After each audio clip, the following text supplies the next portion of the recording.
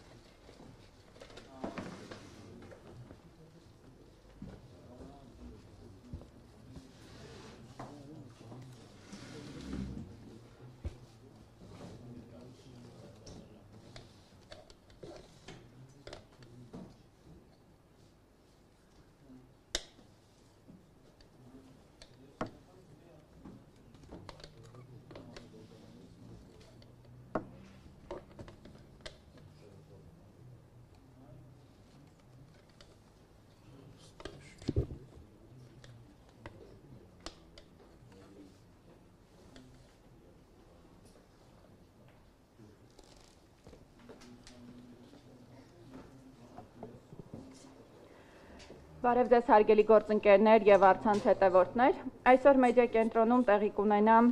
մամուլի ասուլիս կոռուպցիայի ընկալման համաթիվը 2019-ին իրավիճակը Հայաստանում թեմայով եւ մեր բանախոսն է Վարուժան Հոկտանյան, Transparency International հակակոռուպցիոն կենտրոնի ծրագրերի ղեկավար։ Շնորհակալություն պարոն Հոկտանյան մեր հրավերն ընդունելու եւ մեդիա կենտրոնում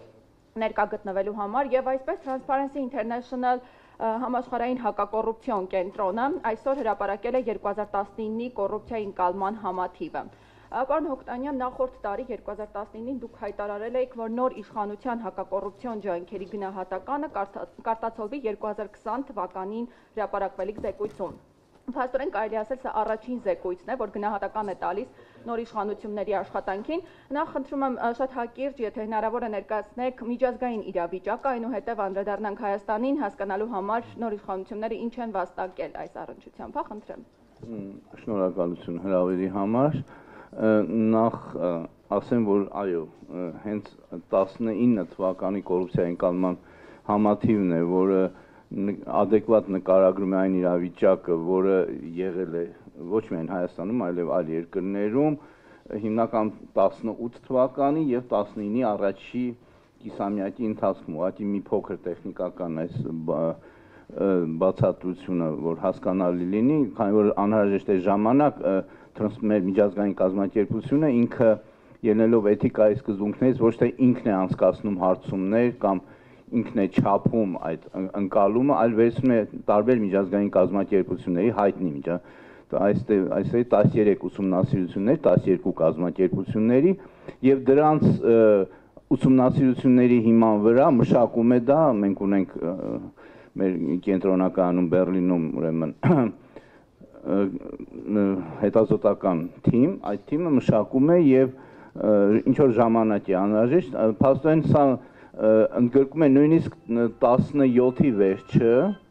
18-ը լրիվ եւ 19-ի առաջի կիսամյակը կարելի ասել։ Սա, այսինքն, եթե կոնկրետ Հայաստանի դեպքում ենք վերցնում, այս թիվը արդեն այն է, ինչ որ մենք կարող ենք հիմնականում ասել 18-ի վերաբերյալ, սա եւ որոշ չափով 19-ի սկզբի։ Ես խնդրում եմ սա հստակ դուք արձանագրեք, որտեղ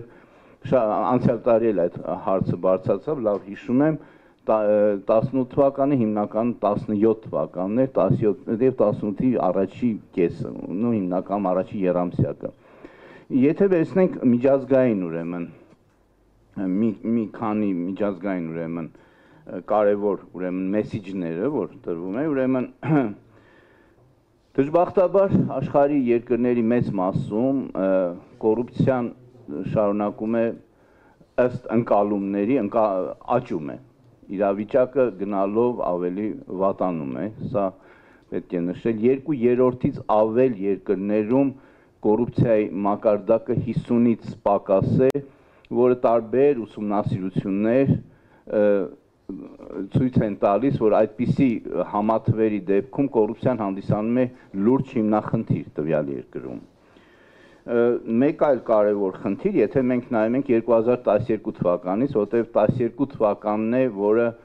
12 թվականին մեթոդաբանությունը այս հաշվարկման կոռուպցիայի ընկալման համաթվի փոփոխվեց, նաև սանդղակը փոփոխվեց, այժմ 0-ից 100 է, առաջ 0-ից 10 էր, եւ մեթոդաբանություն, այստեղ ես չեմ խորանա մեթոդաբանության մեջ,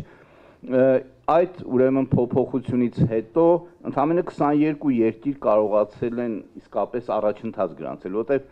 տարեցտարի առաջընթացը ես սա շատ կարևոր եմ արձանագրում եմ նաև ուզում անել, որ եթե մի տարվա ընթացքում ինչ-որ լավանում է, դա առանձնապես ուշադրություն չի դարձվում այնքան, եւ դա պետք է, որտեղ ի վերջո կոռուպցիայի դեմ պայքար, հակակոռուպցիոն քաղաքականությունը պետք է լինի արդյունքներ տա տարիների ընթացքում, որ ասենք մի տարի լավ եղավ, շատ երկրներ են եղել, մի տարի լավացել են, հետո նորից վատացել է եւ այս նկատառումներից ելնելով մեր միջազգային կազմակերպությունը Transparency International հիմնականում նայում է այդ, ասենք, որոշակի ժամանակահատվածի համար։ Տվյալ դեպքում մենք վերցնում ենք 12 թիվը, որ երբ որ մեթոդաբանությունը փոխվեց, ընդամենը 22 երկիր է ավելացել 21 երկրներ, դրանցում նաև բավականին զարգացած երկրներ, ինչպիսիք են Կանադան, Ավստրալիան, վատացել է իրավիճակը։ Սա ուրեմն, եթե ընդհանուր Բացի դրանից մեր կազմակերպությունը ամեն տարի նաև վերցնում է մի որևէ թեմա եւ այդ թեմայով նայում է թե որքանով կոռուպցիայի ընկալման համաթիվը առնչվում է այդ ուրեմն խնդրի հետ։ Այսինքն մոտավորապես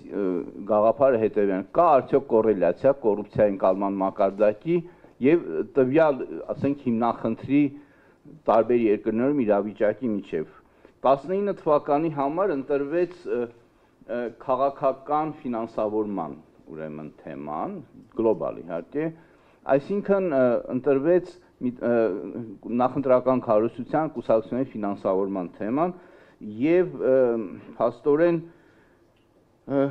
ցույց տրվեց, որ այն երկրները, որոնք որտեղ այդ քաղաքական այդ ֆինանսավորման կուսակցությունների քարոզչությունների ֆինանսավորման ոլորտում կարգավորումներ չկան կամ եթե կան թույլ են կիրարկվում, այդ երկրների համար միջին հաշվով այդ համաթիվը 34-35 է, հիշեք, որ ես ասացի 50-ից ներքև ինչ է նշանակում։ Եվ այն երկրներում, որոնք որտեղ բավական լուրջ այդպիսի կարգավորումներ կան կամ կա շատ հստակ կիրարկում, որտեղ դա շատ կարևոր է, դրանց միջին ուրեմն համաթիվը 70 է։ Այսինքն դուք մոտավորապես հասկացաք այդ տարբերությունը, իհարկե դա չի նշանակում, որ բոլոր երկրներում, որտեղ քաղաքական ֆինանսավորման խնդիրները նորմալ լուծվում են, այնտեղ կոռուպցիայի մակարդակը ցածր է կամ հակառակ, բայց մեծ մասը, այսինքն ընդհանուր միտումը այդպիսին է, եւ որոշ երկրներ, որոնք իսկապես առաջընթաց են ապրել, դրանց առավել հայտնի օրինակներն են Հարավային Կորեան եւ Կոտ դ'Իվուարը, այսինքն 12-ից 19 թվականի առաջընթաց ապրած երկրների մոտ նույնպես գրանցվել է 22 երկրներում գրանցվել է նաեւ քաղաքական ֆինանսավորման կարգավորումների բարելավում, այսինքն կուսակցությունների նախընտրական քարոզարշավների ֆինանսավորման կարգավորում։ Սրանք են երևի վերջում ես նաեւ այն հիմնական, ինչպես միշտ անում է միջազգային կազմակերպությունը, այն հիմնական ուրեմն հանձնարարականները, որոնք ուրեմն ելնելով արդյունքներից, ուրեմն վերահսկել ավելի լուրջ կերպով քաղաքական ֆինանսավորումը, որպեսզի բնական է, ինչի համար է դա պետք, որպեսզի ազդեցությունը փողի քաղաքականության վրա մինիմիզացվի, թույլ չտալ, որպեսզի ուրեմն բյուջեները եւ նշանակումները լինեն այդ անձնական կապերի կամ ծանոթությունների, այսինքն խնամի ծանոթ բարեկամ այդ երևույթի ուրեմն արմատախիլ անելը, շահերի բախումը եւ մանավանդ, ասենք, այսպես կոչված պտտվող դռների երևույթի դեմ ավելի վճռական պայքար, շահերի բախումը պարզ է, պտտվող դռները դա այդ տերմինը օգտագործում է այն դեպքերում, երբ որ ասենք որևէ, ասենք, պաշտոնյա, որը առնչվել է ինչ-որ ընկերության հետ, ասենք գնումների հետ կապված, հետո երբ որ հեռանում է այդ պաշտոնից, շատ լավ պաշտոն է ստանում այդ ընկերությունում։ Այդպիսի երևույթ նույնպես կա եւ այդտեղ կոռուպցիոն լուրջ ռիսկեր կան, այսինքն այդ պաշտոնյան ժամանակին այդ ընկերության համար տենդերներ է կարողացել հաջողացնել եւ այլն, բացի դրանից մյուսը, որ ավելի ուժեղացնել ուրեմն ազդարարների եւ լրագրողների պաշտպանությունը ու մանավանդ շեշտը դնելով, որ քաղաքացիները իրենք ակտիվ լինեն լրագրողներին եւ ազդարարին պաշտպանելու հարցում, ինչպես միշտ այդ հանձնարարականը մնում է ուժի մեջ, դա իշխանության ճյուղերի տարանջատման հստակ հետևել դրան, որտեղ սա կոռուպցիայի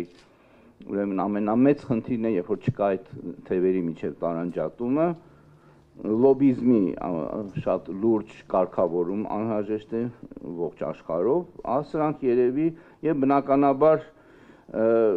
ուժեղացնել ընտրությունների ժամանակ այդ բարեվարկության այդ մոտեցումները, այսինքն ավելի ընդլայնել բարեվարկությունը ընտրությունների ժամանակ։ Բնականաբար, եթե մենք թարգմանենք մեր լեզվով, այսինքն կոնֆլիկտների այդ ընտրությունները լինեն արդար եւ այդպիսի ինչ որ խնդիրներ չառաջանան, ինչպես մեր մոտ տարիներ շարունակ առաջանում էին, եթե հիշում եք։ Սա ուրեմն երևի սրանով սահմանափակվենք Հայաստանի, անցնենք Հայաստանին, սա միջազգայինն էր։ Ուրեմն ասեմ, նախ այստեղ ես ցույց եմ տալիս Հայաստանը, ուրեմն սա վերջինը 42-ը 19 թիվն է, 18, 17, 16։ Աճ բավականի, ինչպես տեսնում եք, կա։ Ու սա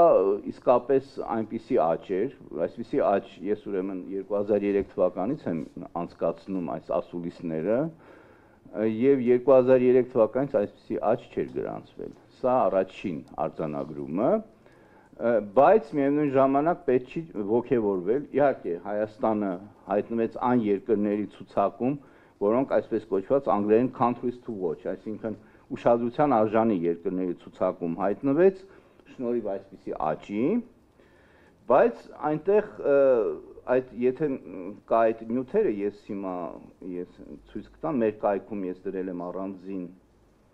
այդ նյութերը եւ այստեղ ուրեմն այս քարտեզն է, ինչի 19 թիվը ինչի չեն դրել 18 քեզ բան դրած է ինչ որ խնդիր կա, որտեղ մենք դրել ենք վաղուց մեր մոտ մի քիչ առաջ երևում էր, այս ինչ որ խնդիր ա, այդ կապի հետ։ Լավ, ես միջազգայինով կանեմ ու նյութերը, որտեղ նյութերը կային, լավ, ես միջազգայինով նայեմ եւ հետո մենք նաեւ ասուլիսի ավարտին կբերենք այդ տպագիր նյութերը այստեղ կբաժանենք, բայց դա չի ես ստուգել եկել եմ լավ, ուրեմն նայենք, ուրեմն այս ես ուզում եի հենց մեր նյութերի վրա ցույց տալ ու դրա համար մի քիչ լավ, ես ուրեմն փորձեմ այսպես տարօրինակ բաներ, ինչի այսպես եղավ, կարող է չէ արտաքին միջամտություն նայել, Պարոն ներեցեք, էլի, որպեսզի հեռուստադիտողին հասկանալի լինի, թվեր ինչի մասին են խոսում, քանի կետով բարելավել Հայաստանը։ Որովհետև եթե չեմ սխալվում, 2017-18 թվականին ես արդեն ցույց տվեցի 35 էր 18-ի համաթիվը, հիմա դարավ 42։ Սա ուրեմն ասում եմ, ես պետք է հասկանամ ինչի այսպես այս բանը տեղի ունեցավ, որտեղ պետք է լիներ մի րոպե, ես հենց դրա մեր նյութերի վրա մտադիր էի այդ ամենը ցույց տալ, բայց լավ, եթե ոչինչ, վիզուալ այսպես չեն կարող։ Լավ, ուրեմն ես երևի, լավ, ես բերեմ միջազգայինին, ուրեմն նայեք, կոնկրետ համաթիվը ինչ է դուք ընկալումն է եւ ես սկզբից ասացի, որ այդ միջազգային կազմակերպությունների ուրեմն ուսումնասիրությունների վերլուծության արդյունքում հետո մաթեմատիկական վիճակագրության մեթոդները կիրառելով հաշվարկում է։ Նշեմ, որ այս կարևոր ուրեմն փաստն է, որ դա գործարար աշխարհի հայաստանցի եւ Հայաստանի հետ առնչվող գործարարներին եւ էքսպերտների ընկալումն է, փորձագետ տեղացի եւ Հայաստանի հետ առնչվող միջազգային փորձագետների ընկալումը հանրային սեկտորի կոռուպցիան, այսինքն ոչ բիզնեսի ոլորտում, սա միայն պետական համայնքային այդ ընդհանուր հանրային ուրեմն իշխանության ոլորտում ուրեմն ընկալումն է ցույց տալիս եւ այստեղ փաստորեն սա ուրեմն կոռուպցիայի ընկալման համաթվի հետ կապված, եթե ինչ-որ հարցեր կա, ես ավելի մանրամասն, եթե պետք է բացատրել, կբացատրեմ։ Նաև խնդրում եմ նշեք, թե նախորդ զեկույցում ինչ հանձնարարականներ են եղել եւ դրանք որքանով են հաշվի առնվել ու որքանով են ազդեցություն ունեցել համաթվի այս փոփոխությամբ։ Դե նախորդ սանապես գլոբալ հանձնարարականներն են, կոնկրետ Հայաստանի համար չի եղել։ Ես նորից ասեմ, որ քանի որ այսպիսի աճ եղավ Հայաստանի դեպքում, առաջին անգամ Հայաստանը, երևի ես դրա մասին մի փոքր նշեմ, ուրեմն դա նույնպես կա մեր նյութերում կա, ես փորձեմ նաև ցույց տալ այստեղ, դժբախտաբար, որ մեր մոտ այս խնդիրը, ահա, ուրեմն այստեղ ես սա Հայաստանը նախ ռեգիոնալ բաժանում է, երբ որ վերցնում ենք, Հայաստանը մտնում էր ինչպես միշտ Արևելյան Եվրոպա եւ նախին Խորհրդային Միություն կամ Կենտրոնական Ասիա այդ տարածաշրջանում եւ դա ընդգրկում է Բալկանյան երկրները, որոնք Եվրամիության անդամ չեն, նախին Խորհրդային Հանրապետությունը առանց Բալթյան հանրապետությունների եւ Թուրքիան։ Դրանք ուրեմն այն երկրներն են, որոնք մտնում են, ուրեմն այդ երկրների համար միջին համաթիվը 35 է, Հայաստանին այս տարի ավելի բարձր եղավ։ Եվ ուրեմն հիմնական խնդիրները, որ նշվում է այդ տարածաշրջանի համար, ուրեմն լճացումն է Արևմտյան Բալկաններում եւ Թուրքիայում եւ բավականին ուժեղ շարունակում է մնալ այսպես կոչված պետության զավթման երևույթը նախին խորհրդային երկրներում, այսինքն եթե անգլերեն կարա ես ասում եմ, եթե այս խնդիրը անսպասելի չլիներ, ահա հիմա կան նաև երկրներ, որոնք ուրեմն ուշադրության արժանի երկրներ, հա տեսնեք, Հայաստանն էր եւ Կոսովոն այս տարածաշրջանից, ուրեմն հիմնականում Հայաստանի դեպքում ասվում է, որ բավականին առաջընթաց եղավ, հենց հիմնականում կապելով այն Թավշյա հեղափոխությունը, որ եղավ 18 թվականին եւ նոր խորհրդարանական ընտրություններից հետո։ Բայց միևնույն ժամանակ սա հստակ նշում են փորձագետները, որ դրական զարգացումները չնայած կան, բայց խնդիրը դեռ շարունակվում է շահերի բախման, հանրային ոլորտում այդ թափանցիկության ոչ հաշվետու այդ գործողությունները հանրային ոլորտում դեռ շարունակում են մնալ հիմնախնդիր։ Նու դրա բացատրությունը պարզ է, որտեղ այդ համաթիվը այդքան էլ փայլուն չի, եթե վերցնում ենք 50-ը որպես սահման, մենք դեռ անելիք շատ ունենք։ Այսինքն առաջընթացը կա, դա միանշանակ է, բայց անելիքներն էլ դեռ կան եւ չպետք է հանգստանալ նրանով, որ մենք ունեցանք այսպիսի առաջընթաց, ինչ այլոց ասեմ, որ այդ առաջընթացը բավականին տպավորիչ է գլոբալ մասշտաբով, աշխարհում առաջի երկրորդ տեղն ենք մենք կիսել Անգոլայի հետ միասին։ Այդ ուրեմն դա էր եւ վերցնելով այդ գլոբալ այդ մեսիջը կապված քաղաքական ֆինանսավորման հետ, այստեղ նույնպես դա քաղաքական մշակույթի ձևավորման հարցն է, եթե վերջին այդ այս վերջին եթե նայեք քրիտիկական առանցքային նշանակություն քաղաքական մշակույթի եւ կառավարման ֆունդամենտալ եւ անհապաղ փոփոխություններ։ Սա է առաջարկվում եւ այդ քաղաքական կամքի կիրարկում հակակոռուպցիոն քաղաքականության ուրեմն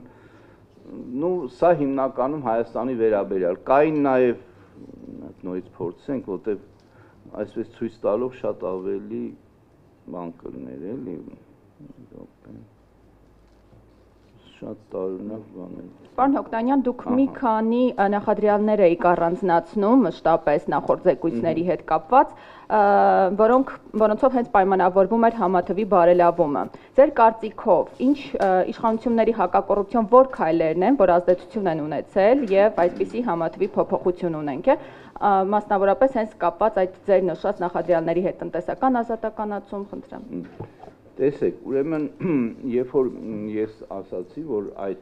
հիմնական աղբյուրներից, այսինքն Transparency International-ը ինքը վերցնում է այլ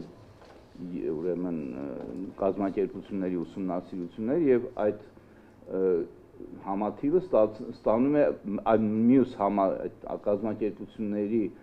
հաշվարկում է այդ համաթիվը, բերվում է մի սանդղակի եւ ապա դրա միջին թվաբանականն է հաշվարկում։ Այս հարցի հետ կապված, ուրեմն երբ որ մենք նայում ենք, որոշ խնդիրներ հենց առաջացնում է, երբ որ ուրեմն այդ երկու ուղղությունը, ուրեմն political risk այդ services այդ կազմակերպությունը, որը հիմնականում տնտեսական ուրեմն ոլորտի, բիզնես ոլորտի, ուրեմն ղեկավարների հարցումներ է իրականացնում եւ այստեղ մենք տեսնում ենք օրինակ բիզնես ոլորտի այդ հարցումները ընդամենը 32 են Հայաստանի դեպքում ցույց տալիս։ Խնդիր կար նաև քաղաքական կոռուպցիայի հետ կապված, նույնպես 32, դա Varieties of Democracy այդ պրոյեկտը կա համաշխարհային դա, բայց մյուս կողմից ամենայն հավանականությամբ այդ որոշակի ուրեմն մոնոպոլիաների դեմ այդ քայլերը, որ արվեց, դա նաև քաղաքական այդ ընտրությունները, որոնք այդ 18 թվականի արտահայտ ընտրությունները հիմնականում անցան շատ ավելի նորմալ ձևով քան թե ուրեմն եղել էին նախորդ տարիներին դա երևի նպաստեց, որտեղ այսպես գնահատական հստակ ես չեմ ուզում հիմա տալ, որտեղ դա պետք է իսկապես փորձել ավելի խորությամբ ուսումնասիրել արդյունքները մենք ունեցանք այսօր եւ ես նաեւ ունենալով ամեն մի առանձին այդ ենթահամաթվերը կարող եմ հիմնականում եզրակացնել, որ օրինակ համաշխարհային տնտեսական ֆորումը բավականին բարձր է գնահատում Հայաստանում իրավիճակը կոռուպցիայի, ասենք 60. Նա հիմնականում նայում են ռեգուլատոր այդ փոփոխությունները օրենսդրական, որ եղել են, որոնք ավելի նվազեցնում են կոռուպցիոն ռիսկերը, այսինքն այս ուղղությամբ ինչ որ աշխատանք գտնում է համաշխարհային տնտեսական ֆորումը, որ կատարվել է եւ դրա շնորհիվ բավականին լավացրել է Freedom House-ինը ճիշտ ասած հին տվյալներ են, ես չեմ ուզում անդրադառնալ, որտեղ դա դեռ մնում է նախկին տվյալները սրանք հիմնականում ուրեմն Բերտելսմանը բավականին լավացել, այսինքն սրանք այն ուրեմն համաթվերն են, որոնք ավելի շատ նայում են ընդհանուր ռեգուլատոր, այսինքն կարգավորումներ, օրենսդրական եւ այլն։ Այսինքն այդ կա եւ նաեւ կարծես ինչպես նույնիսկ նշեցի, կարծես թե դա է նպաստել, որ այդ մոնոպոլիաների դեմ այդ պայքարը նախին կոռումպացված պաշտոնյաների ձերբակալությունը ինձ մե դա ազդել է այդ ընկալման վրա, բայց նույնիսկ եմ ես ուզում այստեղ շեշտել, երբ որ մենք վերցնում ենք այդ վերադառնալով միջազգայինի ուրեմն այս իրենց countries, այսինքն ուշադրության արժանի երկրների այդ նկարագրությանը մենք տեսնում ենք այսպես ասենք զգուշավոր օպտիմիզմ, այսինքն այո առաջընթացը կա, բայց շատ ու շատ անելիքներ կան, այնպես որ ես դրանից ելնելով չէի ուզենա այդքան մեծ, այսպես ասած, խանդավառություն ցուցաբերել, կոչ անելով շարունակել ու շատ ավելի խորացնել այն փոփոխությունները, որոնք եղան աստորեն այդ հեղափոխությունից հետո։ Շնորհակալություն, խնդրեմ լրագրողները։ Ստակեցում, պարոն Հովկանյան, ասացիք, որ ենթաթիվը բիզնեսի վերաբերյալ 32 է, այստեղ մենք աճ ունենք, թե չէ, սա նշանակում։ Այո, ունենք, առաջ 22 էր։ Բայց դեռ այն չի։ Բայց այն չի, այո։ Կան հարցեր։ Ես նայեք, այստեղ հետաքրքիր իրավիճակը հիմնական էջը ցույց է տալիս այսօրվա ուրեմն նյութը, բայց շատ ավելի նյութեր կան, ես երևի այս հիմնական էջի վրա մնամ, որտեղ այդ ռեսուրսների մեջ են, որտեղ հենց համաթվի խնդիրը այնտեղ էր, ուրեմն սրանք են առաջարկություններ գլոբալ ուրեմն այստեղ եւ տարածաշրջանային վերլուծությունը ինձ թվում է բայց այստեղի հետ է կապված այդ խնդիրը երևի որտեղ հա խնդրեմ որտեղ բիզնես համաթվում քանի կետով է առաջընթացը եթե ես ասի փաստորեն 22-23 է հիմա դարել է 32 Եթե կան ավելացնելու զեկույցի հետ կապված, եթե ոչ, պարոն Հոկտանյան, եղավ, հիմա եկավ։ Ստացվեց, խնդրեմ։ Հիմա եկավ եւ արդեն մենք ավելի մանրամասն կարող ենք ցույց տալ այս տվյալները։ Ուրեմն Հայաստանը եւ տարածաշրջանային ուրեմն երկրների արդյունքները, սա ես շատ եմ ուզում հենց սա ցույց տալ։ Ուրեմն սա առաջինը դուք տեսաք արդեն փոփոխությունը ինչ տեղի ունեցավ նախորդ տարիների համեմատ, սա ուրեմն ռեգիոնալ աղյուսակն է, ասեմ, որ Հայաստանը, եթե անցյալ տարի 10-րդն էր, հիմա 4-րդն է, շարունակելով զիջել Վրաստանին, Բելարուսին եւ Չեռնագորիային, Ինչ այլոց ասեմ, առաջին անգամ այս 17 տարվա մեջ մենք առաջ անցանք Թուրքիայից մեր հարևաններից, եթե նայում ենք, հիմա իրավիճակը ավելի լավ է, քան թե Թուրքիայում։ Մենք միշտ Իրանից եւ, ասենք, Ադրբեջանից, մեր հարևան երկրներից մենք առաջ էինք, բայց այդ երկրներից մենք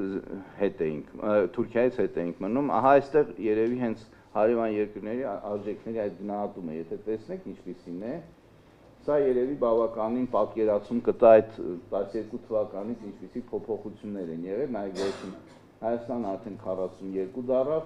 իսկ Թուրքիան, որ նույնիսկ մի պահ Վրաստանից էլ ավելի լավ էր, Թուրքիան համարվում է այս վերջի տարիների ամենա այսպես լուրջ հետընթաց արձանագրած երկրներից մեկը աշխարհում, մյուս երկրներից ինչ այլոց միայն Ադրբեջանում էլ իրավիճակը բավականին լավացավ, Հայաստանից բացի, Վրաստան մի փոքր վատացել է, ինչպես տեսնենք Թուրքիան վատացել է, Իրանը նույնպես վատացել է, իսկ ասեն Հայաստանի եւ Ադրբեջանի տվյալները, եւ այստեղ կա նաեւ ԵԱՏՄ երկրների ուրեմն համեմատությունը, այստեղ խնդրեմ, մենք նորից շարունակում ենք Բելարուսից հետ մնալ, բայց արդեն բավականին մոտեցել ենք, ինչ այլոց ասեմ, որ 12-19 թվականների այդ դինամիկայը Բելարուսը աշխարհում առաջի երկրորդ տեղն է կիսում այդ աճով, դա բավականին հետաքրքիր երևույթ է, հենց այն բացառություններից, որ լինում է, երբ որ սովորաբար մեծ մասը այդ առաջընթացի ժողովրդավար երկրներն են, բայց կան այսպիսի բացառություններ, բավականին առաջադիմել է Ղազախստանը, Ռուսաստանը մնացել է մի փոքր աննշան առաջադիմել է Կիրգիզիան, մնացած երկրների դեպքում այսպիսին է պատկերը, սա ուրեմն երբ որ ավարտվի ասուլիսը, ես նաև կասեմ իջեցնեն նյութերը, դուք երևի հենց հիմա էլ արդեն ասեմ, որ դեր են։ Պարոն Հոկտանյան, այսպիսի մի հարց է, կոռուպցիայի դեմ պայքարի փաստորեն թվով 4-րդ ռազմավարությունը մենք ունենք, հոկտեմբերի 3-ին ընդունվեց, եւ մինչ այդ նախորդ 3 ռազմավարությունները կարծեք թե այնքան էլ գոհացուցիչ չէին, այդ պատճառով էլ ունենք թվով 4-րդը։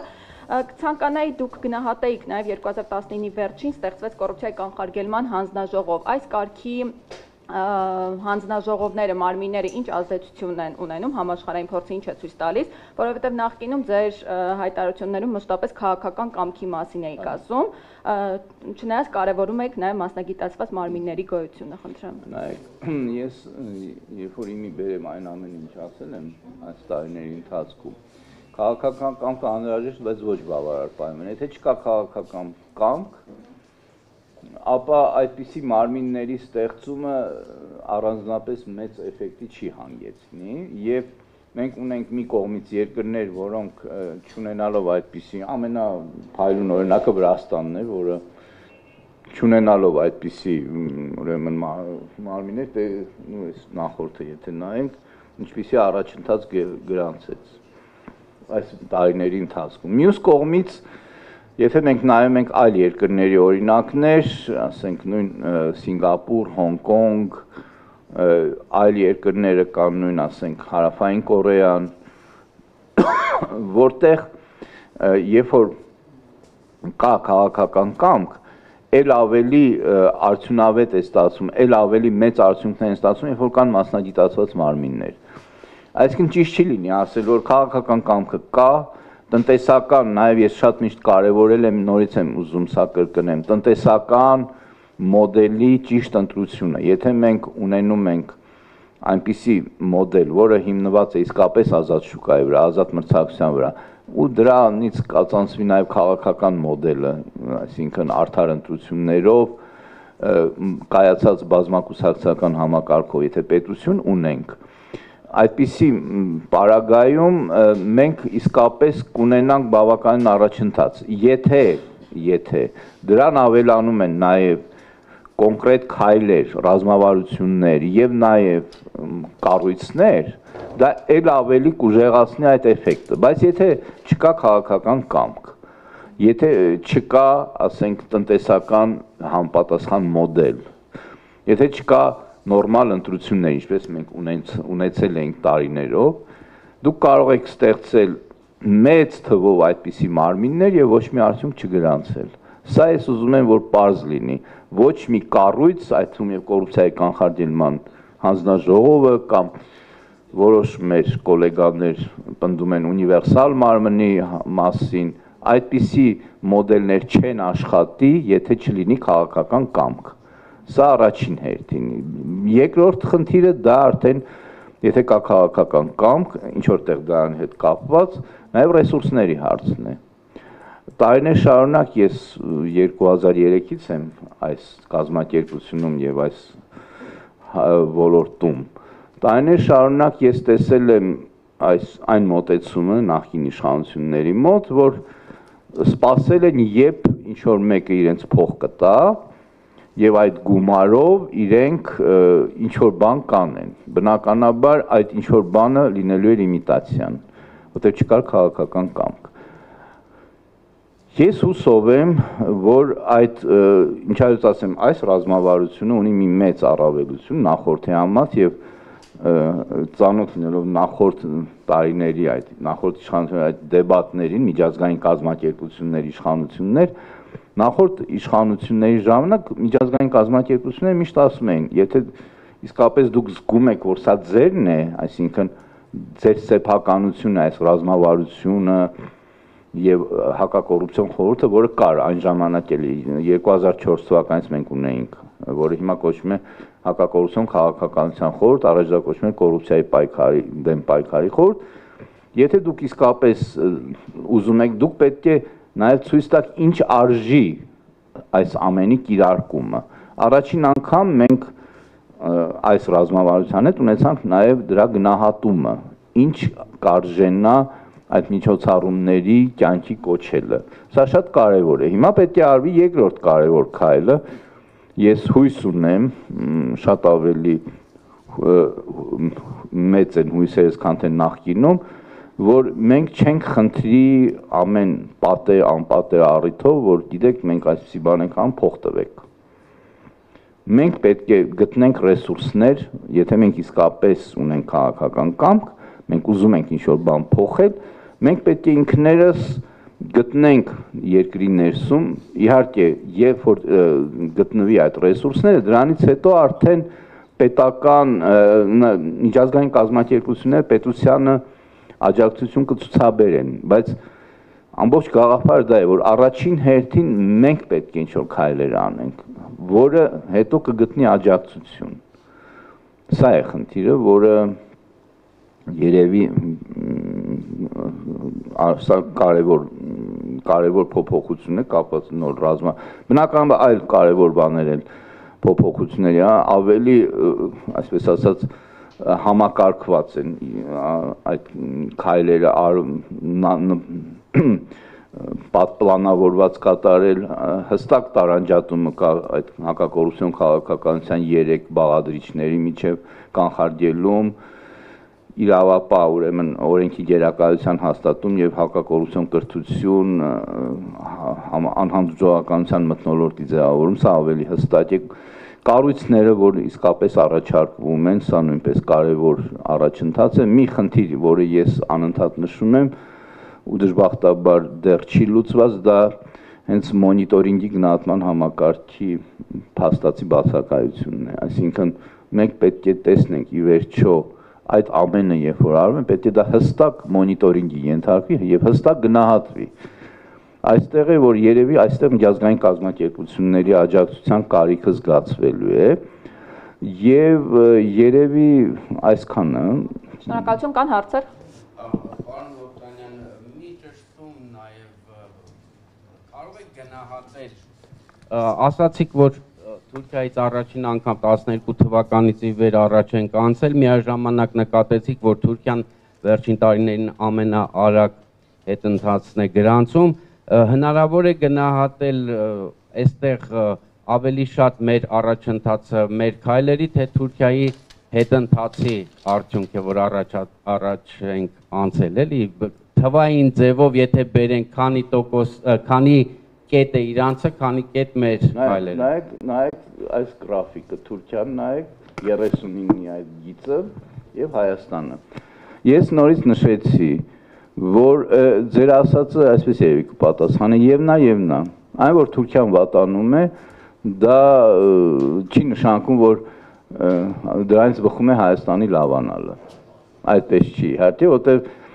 ինքնուրույն մեր մոտ լավացում, ինչպես տեսնում եք, կա, այս վերջի տարին, ինչև այդ լճացում էր, այս վերջի տարին լավացումը կա։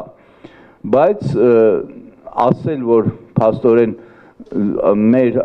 հարաբերականորեն մենք լավացել ենք համեմատած Թուրքիայի, դա ճիշտ չի լինի այդպիսի մոտեցումներ անդադ համեմատել այլ երկրների հետ։ Օրինակ, այո, մենք անցյալ տարի 107-ից 112-ն ենք, հիմա 77-ից 79 ենք կիսում։ Այսինքն բավականին առաջընթաց կա, ինչպես ահագին երկրներից առաջ ենք անցել։ Բայց նորից եմ ուզում կրկնել, ինձ համար առաջին հերթին կարևոր է ոչ թե որ տեղում ենք մենք գտնվում, ում համեմատ լավ ենք, ում համեմատ վատ ենք, այլ թե ինչպիսին է հենց համաթվի արժեքը։ Արժեքը 42 է, իմիջիայլոց ես սկզբից մոռացա նշել, համաշխարհային միջինը 43 է։ Բավականին ցածր, այսինքն իսկապես համաշխարհային մասշտաբով կոռուպցիան խնդիր է, ու մենք համաշխարհային միջինից էլի ինչպես նախկինում ցածր ենք, իհարկե շատ աննշան ենք ցածր, ի տարբերություն նախորդ տարիների, բայց էլի ցածր ենք։ Եվ սա է ամենակարևորը, որ մենք պետք է շարունակենք այնպիսի քայլեր անել, որ 50-ից բարձր դառնա։ 50-ից բարձրը եւ կարծեմ հակակոռուպցիոն ռազմավարության մեջ էլ այդ նպատակը դրված է։ 50-ից բարձր դառնալը կնշանակի, որ կոռուպցիան այլևս չի հանդիսանում լուրջ հիմնախնդիր երկրի համար, այլևս չկա նրա համակարգային լինելու վտանգը։ Այդ տեսնում եք 50-ից բարձր Վրաստանն է, այս մեր տարածաշրջանում միակ երկիրը, այսինքն մենք կարող ենք ասել, որ այդ միակ երկիրն է մեր տարածաշրջանում, որտեղ մենք չենք կարող ասել, որ կոռուպցիան ունի համակարգային բնույթ։ Մենք հստակ դա կարող ենք ֆիքսել։ Մենք նույն բանը չենք կարող ասել մյուս երկրների մասին։ Խնդիրներ, իհարկե, մենք շատ ավելի լավացրել ենք իրավիճակը, բայց վտանգը կա։ Սա ամենակարևոր երևի մեսիջը կարող է լինել Հայաստանի համար, որ չպետք է թուլացնել տեմպերը, նախ, պետք է շատ ավելի լուրջ տնտեսական, քաղաքական բարեփոխումներ իրականացնել, որպեսզի մենք ունենանք այնպիսի իրավիճակ, երբ որ մարդկանց այստեղ սա, ինչպես ասացի, գործարար սեկտորի եւ փորձագետների ենթադրում է, որ սա ավելի ճշգրիտ ընկալում է, քան թե շարքային քաղաքացիները, որոնք շատ հաճախ այդ ընկալումները, այսպես ասած, աբերացվում են, խաթարվում են իրենց առօրյա հոգսերով։ Այս դեպքում ավելի մաքուր են։ Մյուսը դա կոռուպցիայի համաշխարհային բարոմետրն է, որը դեռևս չի իր ավարտին հասցվել ընդհանրապես Եվրոպա կենտրոնական Ասիայի համար, տարբեր ռեգիոններում դա արվել է, Եվրոպա կենտրոնական Ասիայի համար դեռ չի ավարտված, բայց այստեղ այս ուրեմն համաթվերը ցույց են տալիս բիզնեսի կարծիքը, սա շատ կարևոր է, այսինքն տնտեսական ոլորտում մենք լուրջ անելիքներ ունենք։ Եվ ես դրա համար միշտ շեշտել եմ, երբ որ մենք ունենանք լուրջ տնտեսական, քաղաքական, առաջին հերթին տնտեսական բարեփոխումներ, դա կլինի գործի կեսը կոռուպցիայի հաղթահարման հարցում։ Բնականաբար ոչ մեկը չպետք է ունենա պատրանք, որ կլինի բացարձակապես կոռուպցիայից զերծ պետություն, երբ որ նայում ենք նույնիսկ աշխարհի երկրների մասշտաբով, ասենք միջազգային մասշտաբով, նույնիսկ ամենալավ երկրներում կոռուպցիայի մակարդակը իդեալական, այսինքն օրինակ Դանիան, եթե չեմ սխալվում, եւ Դանիայի մոտ դա 87 է, այսինքն 100-ի այդ սանդղակում դա նույնպես չի։ Լավ, շնորհակալություն, հարցեր խնդրեմ։ Ձեր ասածից կարող ենք ենթադրել, որ Հայաստանում դեռևս համակարգային կոռուպցիա կա եւ երկրորդ հարցը քաղաքապետարանի բեռնատարների նվիրատության մեջ ընդդիմադիրները կոռուպցիոն ռիսկ են տեսնում, երեկ էլ ԱԺ-ում չստեղծվեց քննիչ հանձնաժողովը։ Դուք այս մասով ինչ գնահատական ունեք, արդյոք կոռուպցիոն ռիսկեր հնարավոր է որ եղած լինեն այդ գործընթացում, թե ոչ։ Առաջին հարցի վերաբերյալ որևէ այդպիսի հետազոտություն գոյություն չունի, որը կարողանա միանշանակ ասել, որ այ եթե կոռուպցիայի ընկալման համաթիվը այսքան է, ուրեմն կա համակարգային կոռուպցիա։ Կա ռիսկի խնդիր, այսինքն որքան ցածր է համաթիվը, այդպիսի կոռելյացիա կա, որ որքան ցածր է, այնքան մեծ է հավանականությունը, որ կա համակարգային կոռուպցիա։ Եթե մենք նայում ենք այդ տեսանկյունից, մենք տեսնում ենք, որ փաստորեն ռիսկերը նվազել են։ Դա չի նշանակում, որ այդ ռիսկը լիովին զրոյացվել է, սա մեկ, այսինքն մենք դեռ պետք է ունենանք, մենք ունենք լուրջ անելիքներ և ունենանք մեր առաջ այդ խնդիրը, այդ նպատակը, որ իսկապես այնպիսի ուրեմն իրավիճակ ստեղծենք, որ համակարգային բնույթի մասին ընդհանրապես մոռանանք։ Այժմ ես եւ այս թվերն են ցույց տալիս ընդհանուր այդ ձեր երկրորդ հարցի հետ կապված վտանգներ կան։ Ես շատ եմ նշել վերջերս, նորից եմ ուզում կրկնել,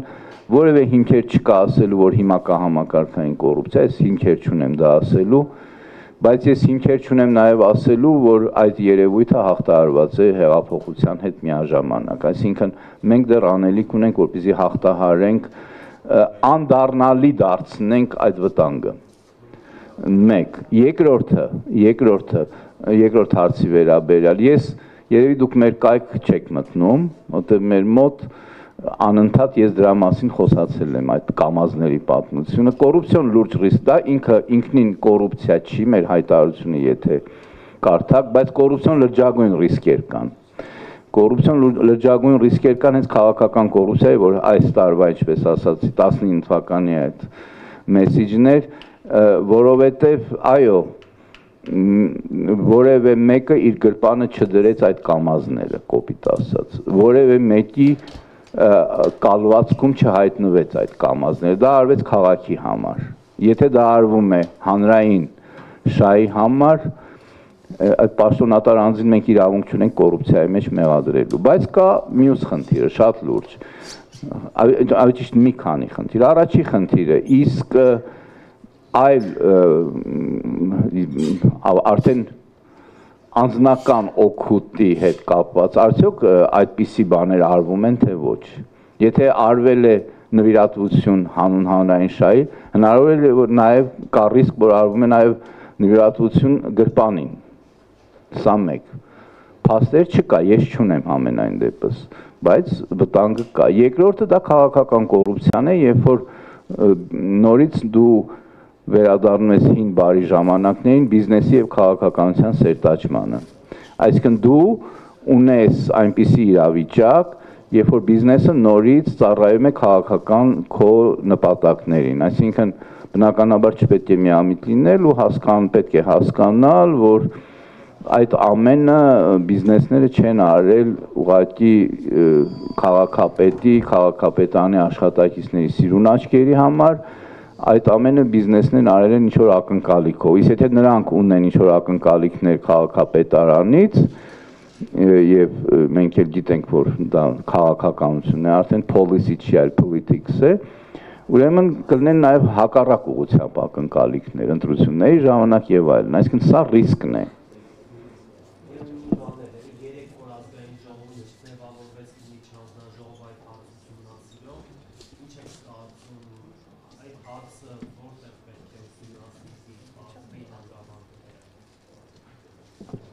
Եթե ստեղծվել է այդ հանձնաժողովը, հանձնաժողովը պետք է դրանով զբաղվի։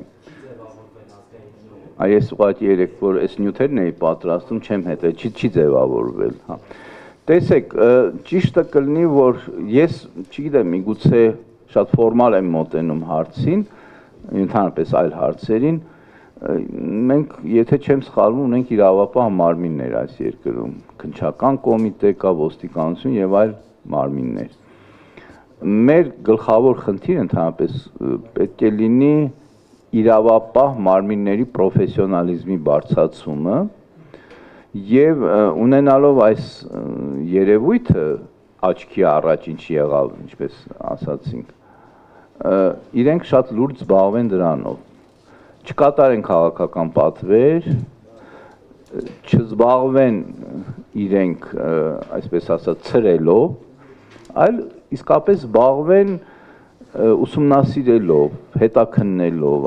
ես ավելի կողմնակից եմ այդ ոլորտը տալ իրավապահ մարմիններին, քան թե այդ հանձնաժողովներին, որից հետո արդեն երբ որ իրավապահ մարմինները, եթե լինեն այդպես պրոֆեսիոնալ ու աշխատեն, արդեն տրվի քաղաքական գնահատական, ինչ է տեղի ունեցել, բայց հասկանում եք, այստեղ մենք շատ կարևոր մի հարց պետք է ուղենք, ընդհանրապես մեր քաղաքական կուլտուրա, ընդհանրապես մեր մշակույթի մեջ շատ են սիրում առաջնորդվել ենթադրություններով։ Մենք պետք է հաղթահարենք այդ երևույթը ու փորձենք անդադ առաջնորդվել փաստերով։ Եթե մենք ուզում ենք նորմալ, զարգացած, առաջադեմ երկիր դառնալ, մենք պետք է փաստերը, իսկ փաստերը իրավապահ, այս կոնկրետ դեպքում իրավապահ մարմինները պետք է վերհանեն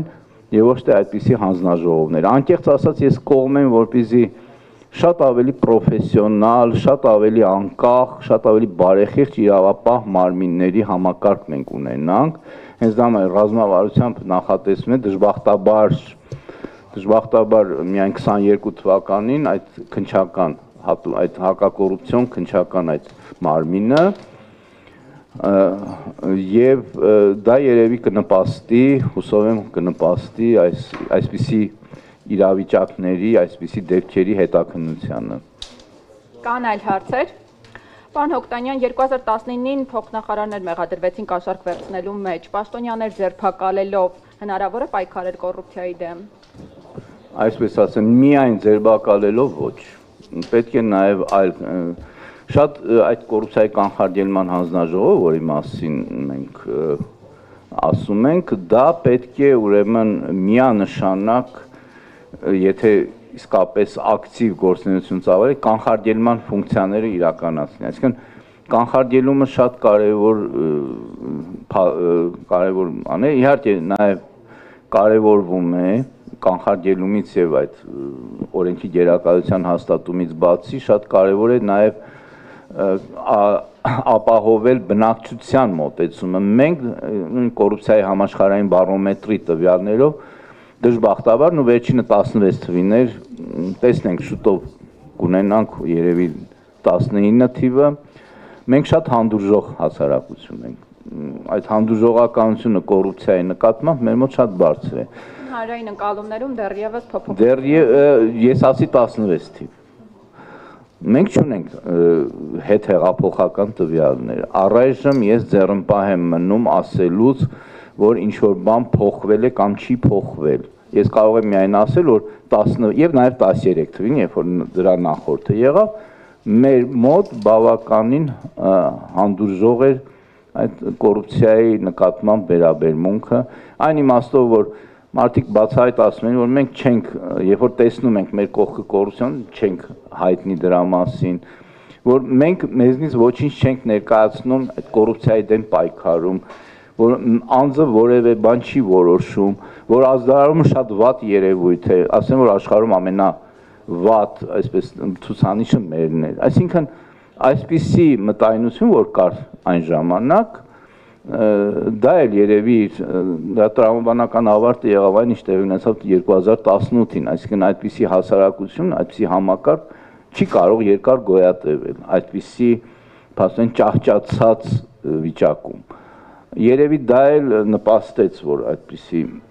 հեղափոխություն տեղի ունեցավ, ու շատ կարևոր է, որ դա նաև նպաստի չընկալվի որպես մեկ անգամյա ակտ, որից հետո պետք է գնալ տները նստել ու սպասել, որ նոր իշխանությունները ամեն ինչ սկուտերի վրա կմատուցեն։ Դա երևի պետք է դա հասկացվի։ Պարոն Հոկտանյան, եւ որպես ամփոփում, թեև դուք ձեր խոսքում էլ անդրադարձաք հակակոռուպցիոն կոմիտեին, այդուհանդերձ կոռուպցիայի կանխարգելման հանձնաժողով, հակակոռուպցիոն կոմիտե, որը դեռևս իհարկե 21-22 թվականներին է։ Մեկը կանխարգելի չէ, մեկը իրավապահ։ Այո, այս երկուսը միասին արդյոք լիարժեք մեխանիզմ են կոռուպցիայի դեմ պայքարի, թե այդուհանդերձ նորից գալիս եք դեպի քաղաքական կամք։ Ես արդեն դրան պատասխանել եմ, եթե կա քաղաքական կամք, դա այսպես այս տնտեսագետների սիրած արդեն մուլտիպլիկատիվ էֆեկտ կտա, այսինքն